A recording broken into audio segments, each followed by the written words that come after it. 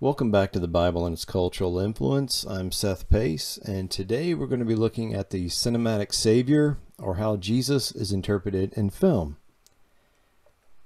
Now, when we go back and look at scholars such as Francis Schaeffer, they talk about how when Jesus is interpreted or brought forth into modern culture, we tend to bring certain biases, certain proclivities and cultural traits, and we put them onto him. Sometimes that's good, sometimes not so much. We end up with a term called mythopoeic, which means the building of a myth. So in the case of, say, Lucifer and angels, Dante and Milton have done more probably to warp our view of them than anybody else. And I've talked to people and had them express ideas about angels and Lucifer that is straight out of Dante and Milton, not out of Scripture. But because they have taken this in and it's become part of our culture, they assume that it's Scripture. Now, not all interpretations are bad. Some different interpretations can actually offer a brand new insight into how we should view God and Christ and the Holy Spirit. Case for this would be C.S. Lewis and the Chronicles of Narnia. We have the fantastic interpretation of the Christ figure through the character of Aslan. And young children especially are really fascinated with this. They love the idea of a big lion being friendly with Susan and Lucy and the boys. But when you get to the passage where they're inside the beaver home with Mr. and Mrs. Beaver, and Lucy, I believe, asks if he is safe because they finally find out that Aslan is not a man, but he is a lion. And Mr. Beaver responds, "Oh, no, not at all. He is not safe, but he is good." And that is a fascinating thing to introduce to a child who's first reading that series. The idea that you can be powerful and meek, meaning holding your strength in reserve, and good, and still have the potential to fight and defend. And so that is a great interpretation in that case, because I think it helps broaden our view and especially help young children understand this concept. But today we're going to focus mainly on how does cinema interpret Jesus, and some are good and some interpretations, again, not so much. So this begins back in 1895 with the invention of what we call the motion picture. And only 2 years later, we have The Passion in French that came out. It was only 12 scenes, lasted about 5 minutes. It really were basically still lifes. And the first feature film didn't come out until 1903. As you see, they have The Passion of the Christ. Since then, we've had over 170 films made depicting the life and ministry of Jesus. Now, Hollywood doesn't treat religion with any sort of respect, but Jesus does really well at the box office. And Hollywood acknowledges that, and that's one of the reasons so many films are made depicting his life. Now, there are some issues whenever you're dealing with this, and one of them is, of course, how do you depict Jesus? Because if you make him too good looking, so starting with the Hollywood epic, in the 1950s, around 1953, we get a movie called The Robe, which is based on the novel by Douglas. And then in 1959, Ben-Hur comes out. Now, in the 50s, these films were huge productions. They had elaborate sets, costumes, thousands of extras, grand musical scores with full orchestras. They had widescreen, Technicolor, and CinemaScope. And in King of Kings, which was made in the early 60s, in the Sermon on the Mount scene alone, there were over 400 sets and 7,000 extras for that one scene.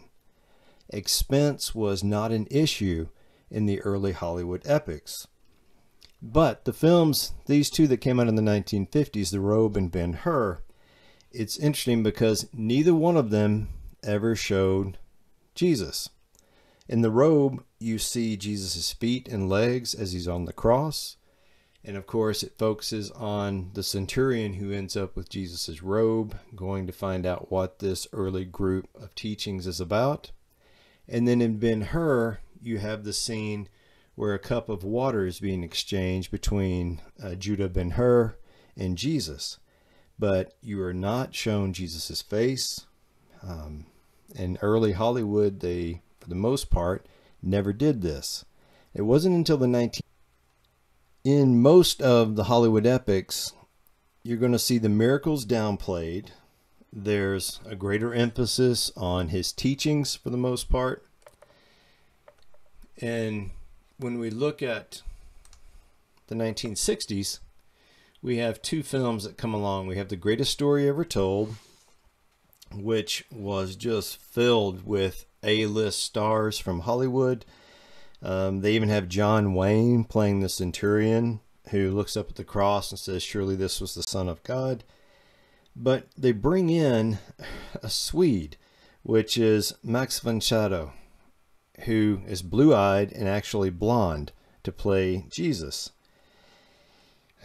We're going to get in The King of Kings a little bit later. We're going to get Jeffrey Hunter come in. Max von Sydow in The Greatest Story Ever Told, the one on the left, he portrays Jesus as very icy, distant, otherworldly. He never smiles. He never laughs. It does show a couple of healings, but no other miracles, and mainly focuses on his teachings. On The King of Kings, the one on the right with Jeffrey Hunter, it is a constant, it's supposed to be a continuous narrative taken from all of the Gospels. The history is actually fairly accurate. The teachings of Jesus are stressed, but they are universalized. So they did rewrite a little bit of it. And Jeffrey Hunter, as you see in the picture, is blue eyes with red hair and was very, very young for the role. And that's why this particular movie is often called I Was a Teenage Jesus. And if you're interested in a cultural side note, Jeffrey Hunter, the guy on the right, actually played the part of Captain Christopher Pike, who was the original captain of the USS Enterprise. And this was in 1977, a little bit later. And it's fairly accurate historically. But as you can see, he has incredibly blue eyes. And he even went so far as to eat, I think, only cheese for 12 days in order to take on this very gaunt appearance whenever they got ready to do the crucifixion scene. Powell tried not to blink the entire movie, which makes it really kind of odd, but it's supposed to give him an otherworldly appearance, like he's always focusing on other things. That Jesus was alive, typically are around 5'5", dark brown or black hair, olive skin, brown eyes. Now they typically wore their hair and beard short, probably a lot shorter actually hair length than in these artist interpretations right here you're looking at. But part of that was influence of Romans and others around them. The only references we have as to what Jesus looked like are actually taken from the Hebrew text. We have in Isaiah a comment about what the Messiah will look like, and that's Isaiah 53. And then in the 45th Psalm, we have a little bit of a discussion. But that's it in the canon of Scripture. Now, later, several centuries later, in the second and third roughly, we do have some other documents, and they're second and third hand documents talking about his description. Most of those are discredited. If you want to look them up, we have the Acts of Peter and the Acts of John. They describe Jesus as being small and ugly to the ignorant in Europe. Anti-Semitism is starting to grow really rampant. And we had the development of what some people call the Nordic Jesus. And this goes back to actually some passages about 1,000 years earlier, where we have a couple of people mention that Jesus was actually not Middle Eastern. They wanted to distance their idea of Jesus being a Jew, and one of the ways they distance it is they started talking about that he actually was blonde and blue-eyed.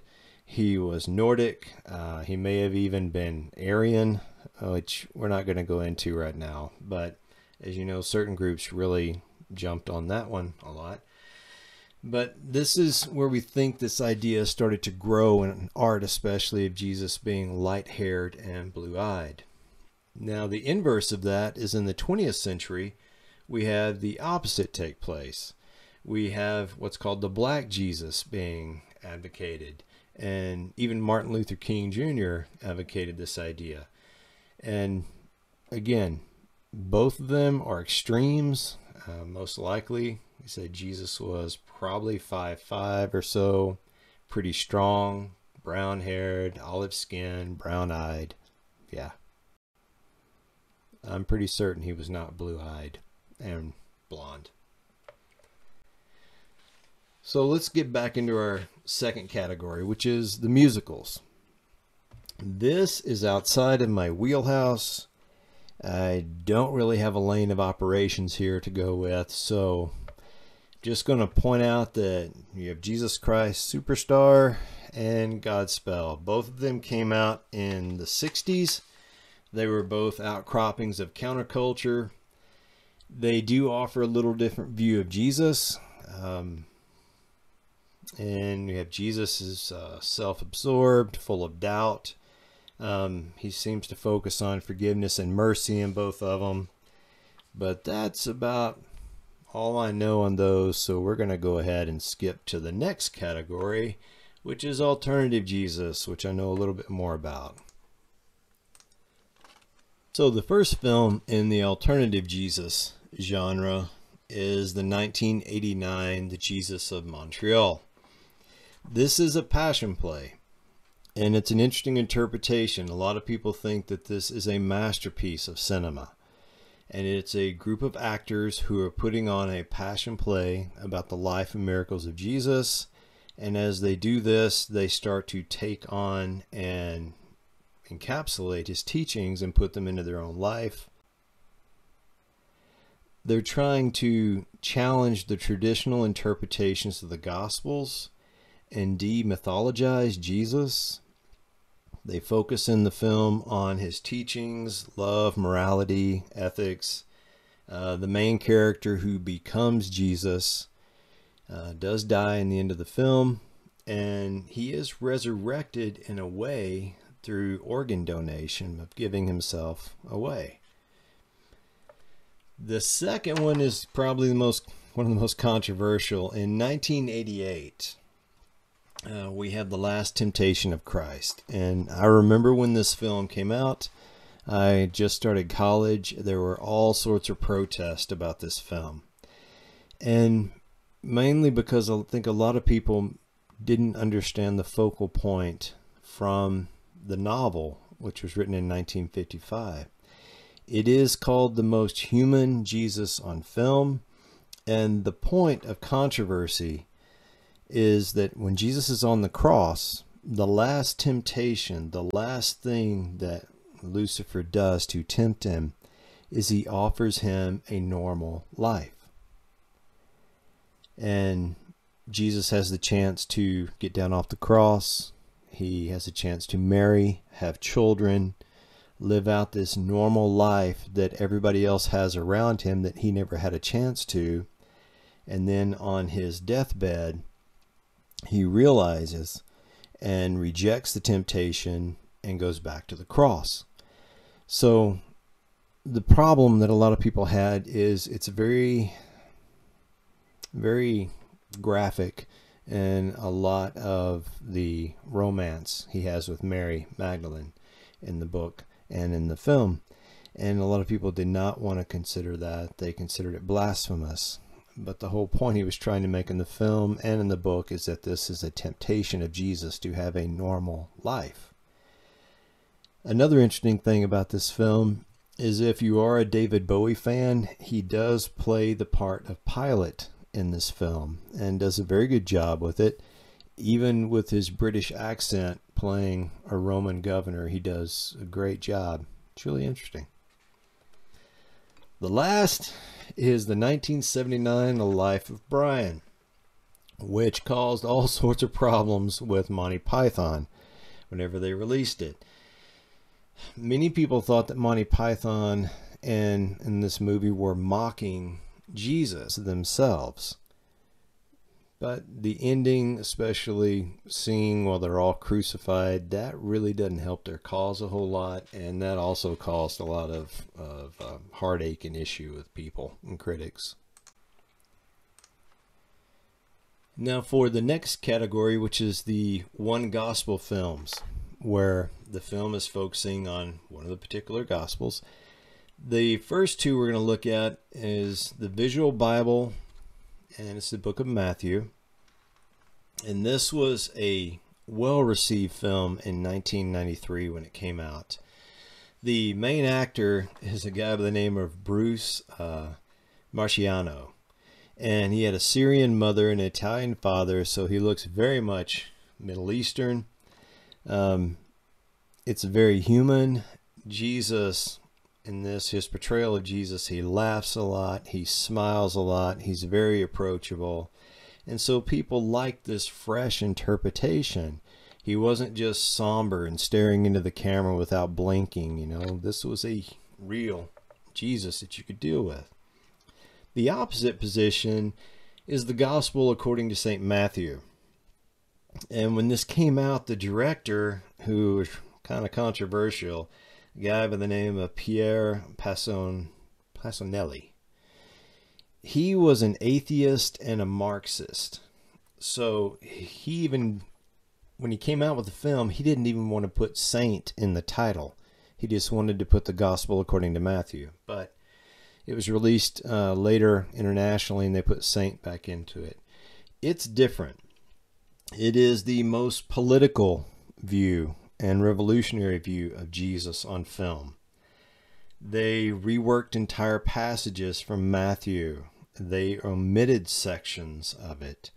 It was filmed in black and white with a handheld camera. There were really rough edits where in one scene someone may be standing next to him and then the edit jumps and the person's gone next to them. And it was supposed to emphasize the violent revolutionary theme that the director was trying to get across about Jesus.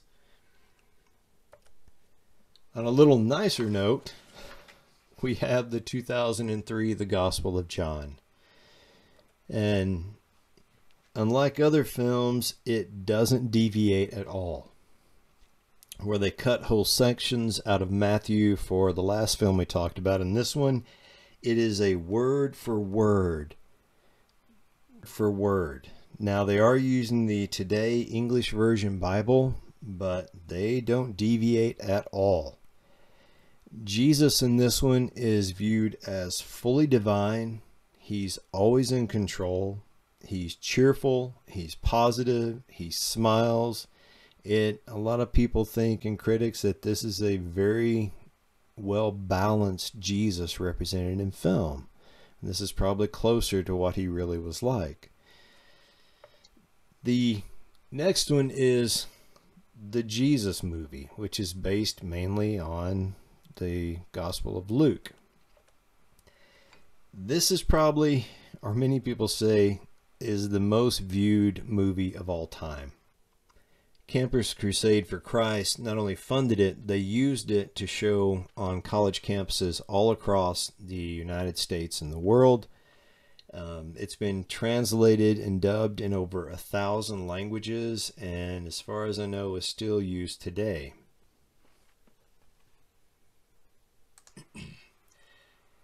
And this takes us to our last category, which is the realistic or historical views of Jesus.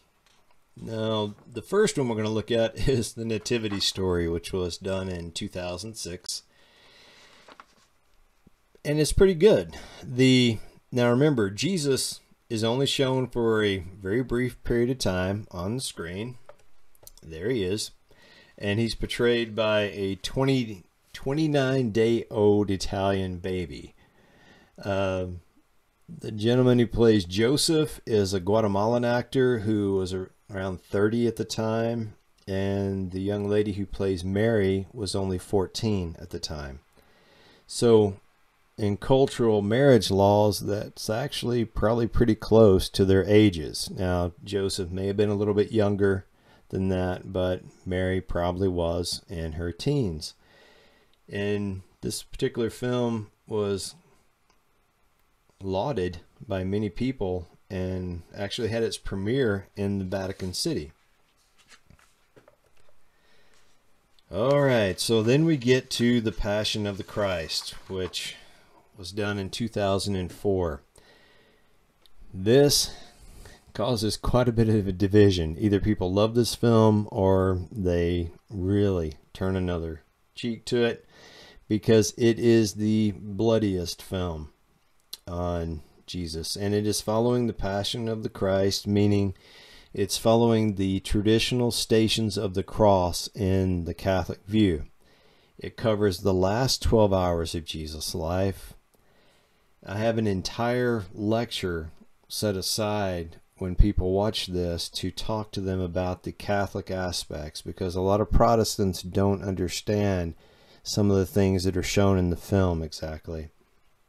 And it's interesting. Mary, Jesus' mother, has a lot larger role in this film than others, and there are some really fascinating parts about it. The language, there's no English in the movie. It's Aramaic mostly, which was the common language that Jesus and the apostles would have used. There's Hebrew, and the Roman soldiers and pilots speak Latin. So you have to read subtitles, but it is a beautifully directed film, even though it is pretty hard to watch in parts, especially the scourging scene and the crucifixion. It's the highest grossing Christian film of all time. And the actor who plays Jesus, Jim Caviezel, plays Jesus, and he had an incredibly hard time during this production. He was struck by lightning, I believe, twice. He was accidentally scourged during that scene. He had his shoulder dislocated when the cross fell on him once. He got pneumonia. He got hyperthermia. It has, a lot of people think, affected his career, but he does a wonderful job. You can look on YouTube and find some of his discussions where he goes around and talks about how his life was influenced by this film and his belief in God. So this leads us to the last film in the realistic historical, and this is The Son of God. And it was made just a few years ago in 2014, and it actually was a compilation where they took the 10-hour miniseries of the Bible that came out in 2013. They took out the sections of Jesus and they produced this film. The producer was Roma Downey, who used to be the actress on Touched by an Angel. They did cut the scenes with Satan before they released it to the movie theaters, and the reason is because the actor they had who was playing Satan during these scenes looked a whole lot like Barack Obama. So they decided to take those scenes out, even though some people might be upset with that because they thought it would be safer than dealing with the political ramifications if they released it with those scenes in. It is not viewed favorably by a lot of critics. It's kind of been called the greatest hits of Jesus, where they focus on mainly the big stuff, the big audiences, the big miracles. They don't talk a whole lot about his teachings necessarily, or go into detail about that. Now, dealing with Jesus in film, this has kind of grown in the last couple of years. There are actually several colleges now that offer courses in this. You see, the University of Edinburgh has had a course for a while on Jesus in film. Belmont has one. And I just noticed the other day that the University of Oklahoma, one of its extension campuses, actually has a course on Jesus in film. And there are several free classes you can take online. Other sources and references you might look into are the two books. One is Jesus, you see on the left, the Gospels and Cinematic Imagination, which is not viewed favorably, even though you do get a cool DVD, which has different scenes from different movies. But the one on the right, Jesus at the Movies, A Guide to the First 100 Years and Beyond, is actually very good. You can still get it on Amazon and a couple of different places if you want to follow up and perhaps look at the other 160 films that I didn't talk about that portray Jesus. So that's the end of our discussion today on Jesus in film. I'm trying to make these lectures a little bit shorter. I know that the last few are rather lengthy. And our next lecture will be over the Shroud of Turin and the weapons of Christ. Thank you for listening. I hope you learned something new, and shalom.